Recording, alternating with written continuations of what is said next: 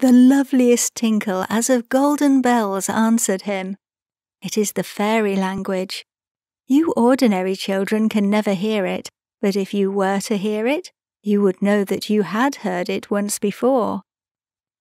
Tink said that the shadow was in the big box. She meant the chest of drawers, and Peter jumped at the drawers, scattering their contents to the floor with both hands as kings toss halfpence to the crowd. In a moment he had recovered his shadow, and in his delight he forgot that he had shut Tinker Bell up in the drawer. If he thought at all, but I don't believe he ever thought, it was that he and his shadow, when brought near each other, would join like drops of water, and when they did not, he was appalled.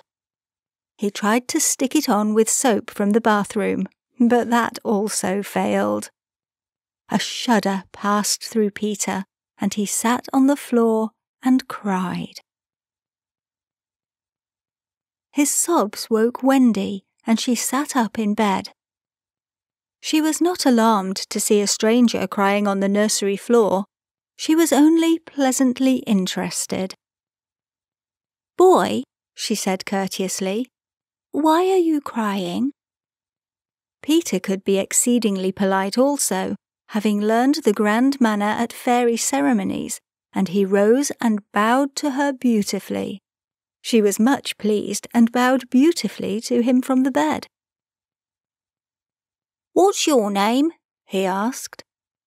"Wendy Moira, Angela Darling," she replied with some satisfaction. "What is your name?"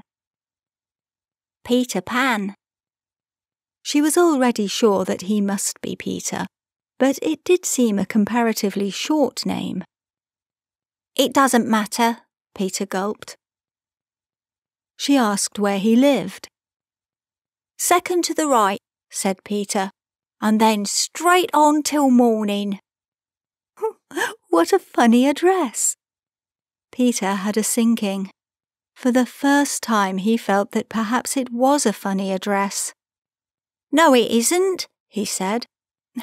"I mean," Wendy said nicely, remembering that she was hostess, "is that what they put on the letters?" He wished she had not mentioned letters. "Don't get any letters," he said contemptuously. "But your mother gets letters." "Don't have a mother," he said.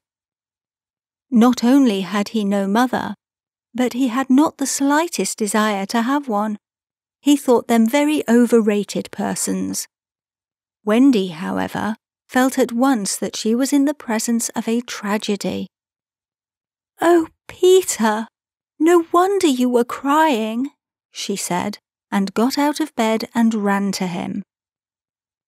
"I wasn't crying about mothers," he said rather indignantly. "I was crying because I can't get my shadow to stick on. Besides, I wasn't crying." "It has come off." "Yes."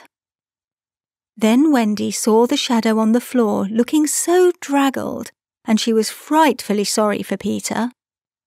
"How awful," she said, but she could not help smiling when she saw that he had been trying to stick it on with soap. How exactly like a boy! Fortunately, she knew at once what to do. "It must be sewn on," she said, just a little patronizingly. "What's sewn?" he asked. "You're dreadfully ignorant." "No, I'm not." But she was exulting in his ignorance. "I shall sew it on for you, my little man," she said, though he was as tall as herself, and she got out her housewife, sewing bag, and sewed the shadow onto Peter's foot. "I dare say it will hurt a little," she warned him. "Oh, I shan't cry," said Peter, who was already of the opinion that he had never cried in his life, and he clenched his teeth and did not cry, and soon his shadow was behaving properly, though still a little creased. "Perhaps I should have ironed it," Wendy said thoughtfully. But Peter, boy-like, was indifferent to appearances, and he was now jumping about in the wildest glee. Alas, he had already forgotten that he owed his bliss to Wendy. He thought he had attached the shadow himself. "How clever I am!" he crowed rapturously. "Oh, the cleverness of me!" It is humiliating to have to confess that this conceit of Peter was one of his most fascinating qualities. To put it with brutal frankness, there never was a cockier boy. But for the moment Wendy was shocked. "You conceit, braggart!" she exclaimed with frightful sarcasm. "Of course I did nothing."